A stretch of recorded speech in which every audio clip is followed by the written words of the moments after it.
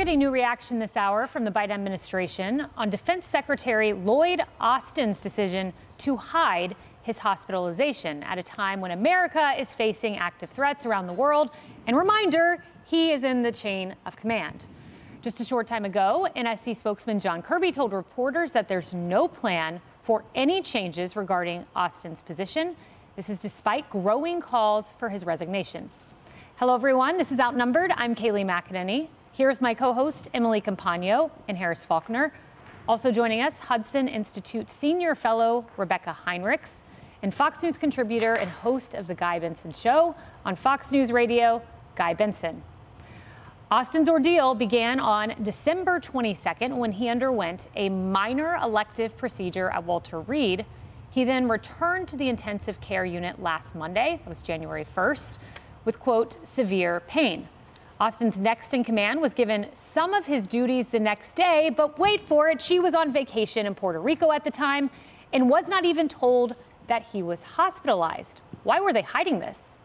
President Biden wasn't informed until Thursday. That's right, the White House had no clue that the Secretary of Defense was hospitalized.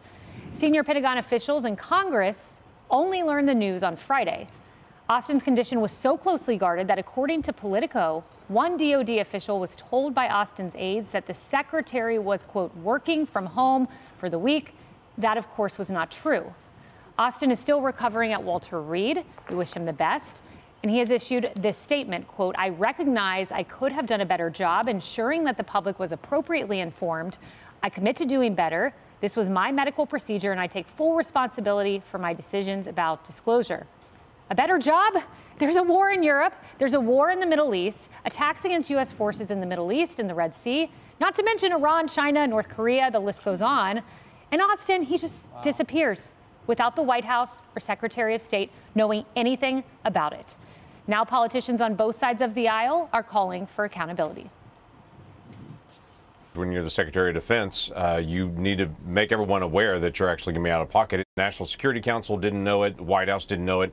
Congress didn't know it. We're at a time of a lot of turmoil internationally, and to suddenly have the Secretary of Defense, more than just a matter of wasn't there, actually sent over false information saying I'm working from home when he's not actually available at all. That's a whole different issue. Someone's head should roll. If it's not Secretary Lloyd Austin, someone on his staff dropped the ball here. The handling of this by the Secretary of Defense is totally unacceptable. The Secretary and the administration, frankly, need to step forward and give the American people the facts. This was not an appropriate step, not an appropriate way to handle what was his hospitalization, and hopefully there will be greater transparency, at least within the administration. We probably should own up to it if they're life-threatening, and even an elective procedure like having your gallbladder removed could lead to an infection and could be life-threatening.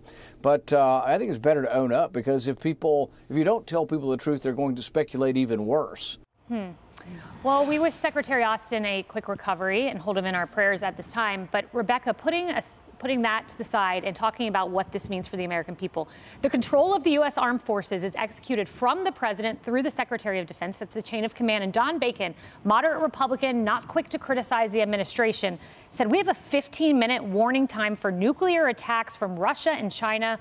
With the latest weapons, the SecDef is vital in responding. What if there had been a nuclear attack? Well, right. The Secretary of Defense would clearly be somebody that the president would want to be taking advice from in a situation like that. And the fact that they didn't even seem to know that he was missing. So when Secretary Austin gave his sort of apology for not being transparent, that wasn't the worst part. The worst part is that evidently the president didn't know he was gone. The deputy secretary didn't know he was gone. The joint staff didn't know he was gone. Nobody knew. So my question is, who is operating on his behalf? I mean, the United States military took out a senior militia member in Iraq on Thursday, evidently when the Secretary of Defense was incapacitated. So who was governing over that from a civilian leadership standpoint? Who is interacting with our allies for our prosperity guardian of the patrol of the Red Sea?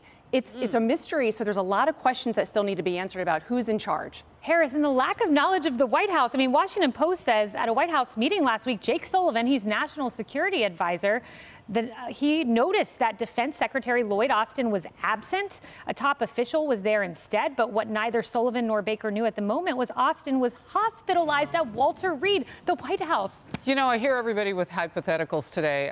I don't think you need any. I think the actuals are pretty damning, and you gave some of them. That's right. The actual things that are going on in the world, the actual 101 times that our U.S. men and military women have been hit in the Middle East on bases and in stations around the Middle East since October 17th, 101 times. I think the actual, that's an ongoing threat. Is he in charge or is he not? But two things really struck me in earlier reporting with Peter Doocy, because the information was just coming from John Kirby. So it's not just that they didn't know, they were lied to. They were manipulated. What the Situation Room did when it did its check-in to see which cabinet members or which staff were where was they were told that simply Austin was in the D.C. area, when in fact he had left his home to go to the hospital to have a procedure that he said was elective. Then he returned home from the hospital and then had a complication serious enough to go back to the hospital and remains hospitalized today. The D.C. area was not the complete truth, and truth with omission is a lie. So I'm wondering, you know, without hypotheticals, what is the truth here about why the White House, via John Kirby, wants to put a fork in the answer when you ask the question, what was going on with the SecDef during all of these things that don't need hypotheticals because they're real? They're real. And the Pentagon Press Corps, you know, Guy, they're a very serious, fantastic group of reporters. You saw the level of questions and detail they asked amid the fall of Afghanistan. My radar went up even further when I saw the level of concern coming from Jen Griffin, our own fantastic correspondent there. This is the type of behavior you expect from the Chinese government. Barbara Starr at CNN, she's retired now, but this really stood out to me. The lack of disclosure that the SecDef was ill is a huge strategic failure. She goes on to say, as of tonight, I do not see a way forward for believing the Pentagon tells the truth on anything. These are serious criticisms from serious reporters. Devastating criticisms, deserved criticisms. And we put on the screen a moment ago the statement from Austin now several days ago saying, oh, I understand I could have done better on this, and I commit to being better in the future. He's talking about transparency. Here we are days later, we still don't know what happened. We still don't know why he was hospitalized specifically. They're not giving us those answers. And for John Kirby to come out, as he did today, and say, apparently, no harm, no foul, the job of the secretary is not in jeopardy at all, it's actually rather extraordinary, because the lack of truth here, the lie that was told, working from home, the terrible judgment exhibited by the secretary, keeping the president out of the loop. You would think these might be fireable offenses, but this is an administration that is allergic to accountability. And if they weren't going to fire a single person over Afghanistan, a debacle with much wider ranging implications, maybe he'll get off the hook for this one. By the way, when was the last time anybody was working from home, being held responsible and possibly on painkillers? If the pain is serious enough to go back to the hospital, was he ready to work? Yeah, it's a great question. And Emily, while most of the media has been pretty lucid in their reporting on this, Axios, Republicans erupt over secrecy. So it's Republicans erupting. That's a problem. Of course. Look, the media is always going to get it wrong. At the end of the day, Secretary Austin ignored the law. And for those who sort of found some semblance of heart in the fact, some reassurance in the fact that he was one of those at the wheel, despite the absolute incompetence of, for example, President Biden, should now take this as a sign that the entire administration was either asleep at the wheel or blatantly ignored the law. And you know, to your point, absolutely, troops are drawing combat pay right now.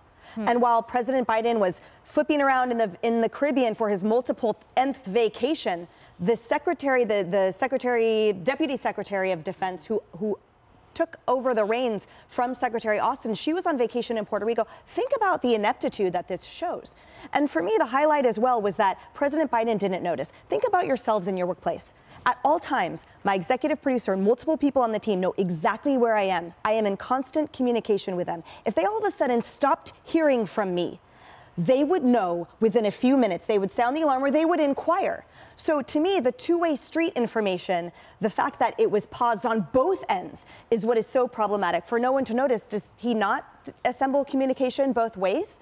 I mean, this is an absolute travesty. Such an important point, Emily. I mean, for anyone questioning who is in control in the White House and whether it's truly the president, this does very little to shore up your wonders. Hey everyone, I'm Emily Campagno. Catch me and my co-hosts Harris Faulkner and Kayleigh McEnany on Outnumbered every weekday at 12 p.m. Eastern, or set your DVR. Also, don't forget to subscribe to the Fox News YouTube page for daily highlights.